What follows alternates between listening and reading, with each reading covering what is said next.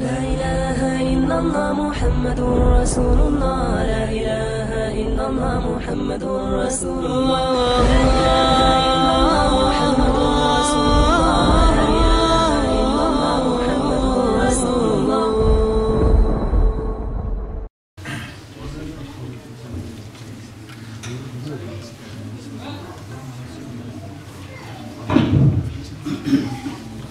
أعوذ بالله من الشيطان الرجيم بسم الله الرحمن الرحيم نحمده ونصلي على رسوله الكريم. Brothers and sisters in Islam, Assalamu Alaykum wa Rahmatullahi wa Barakatuh. As when you begin something, you always recite a surah.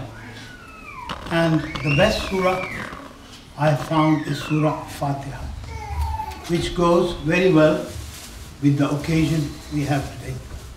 Allah has blessed us, Alhamdulillah, with this center, and now it's all your help and Allah's blessings that we want to continue using it without any problems, inshallah.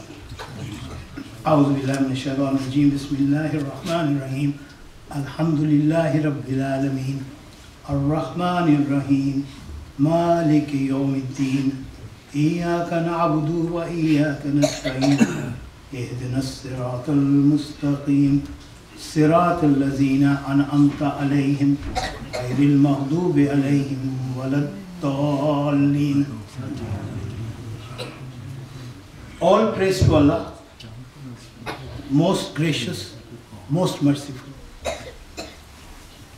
Praise is only for Allah, the Lord of universe, most gracious, most merciful, the master of the day of judgment. You alone we worship, and to you alone we pray for help. Show us the straight path, the path of those whom you have blessed, who have not incurred your wrath, nor gone astray. Ameen. Now, this short surah, which is the opening chapter of the Holy Quran, as a matter of fact, is a prayer. And there are quite a number of parallels which I try to bring when we go to various churches. Because they have a similar prayer, Our Father which art in heaven. You must have all heard that.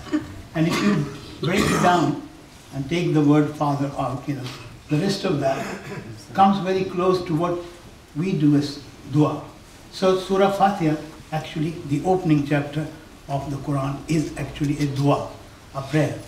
It was this dua which I read 20 years ago as Mayor's Chaplain in London Borough of Sutton.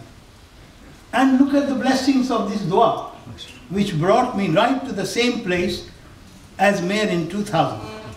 So I believe the surah is a magical surah, and definitely it has got tremendous amount of effect on us. I think it's someone's mobile probably interfering with my amplifier system. However, we will leave a discussion. The whole surah, I think you can talk about this about an hour. If we keep talking about the surah, what are the benefits of surah?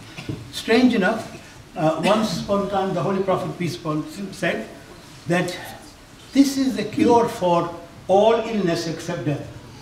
Recitation of this surah is so important. So, because the whole Quran begins with this very word, so that's why it has got importance.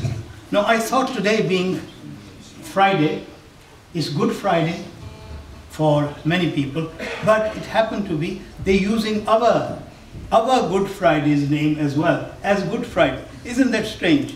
That is Allah's blessing that we use that word as well as a Good Friday. Our Friday is every week, mashallah.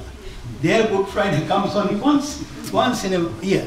So we are celebrating the Good Friday, alhamdulillah, in our own way. And we thought, what best day could we choose to start the center? And I looked at the calendar I looked at the possibilities. It was almost difficult. We didn't have the certificate of completion for the center.